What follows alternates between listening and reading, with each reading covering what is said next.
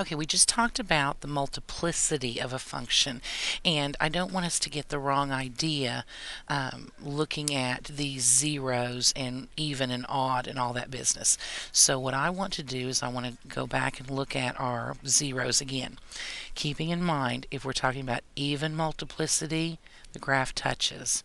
Odd multiplicity, it crosses. Okay, back up here, we had x-intercepts at -2. So our 0 would be -2. The multiplicity, now that's not the 0 itself, but how many times the 0 happens. It happened 2 times. So that is an even number, which tells us that the graph will touch the x-axis at that point. Back on the first one that we did, here we had zeros. We had 2 of them. We had a 0 at 1 and we had a 0 at -5. Now the multiplicity, this 0 happened 1 time. This 0 happened 1 time.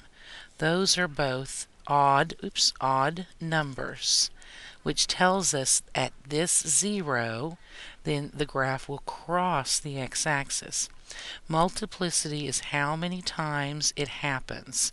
The 0 is the actual x-intercept itself, so we don't want to confuse those two.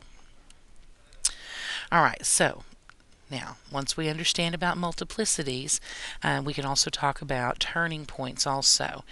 We have a theorem that says if we've got a polynomial function of some degree, n, then the function will turn at most n-1 turning points. If you think about the two functions that we've looked at so far, these were both quadratic. They both were a degree 2 polynomial. And if you'll notice, they only had one turning point. That's because if you think about how many answers you can get in a solution here, a quadratic only has at most 2 solutions.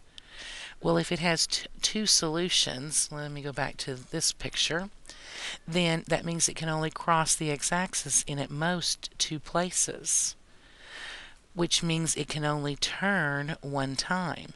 If this thing were to turn around here and come back down again, then we would have to have another x-intercept, and that is not possible out of a quadratic. So, whatever the degree is, whatever it is, if it's a 4th degree polynomial, then we can only have 4 minus 1, which would be 3 turning points. If we had a 12th degree polynomial, then we could only have 12 minus 1, which would be 11 turning points. This will help you to be able to decide, to be able to analyze your functions a little bit better.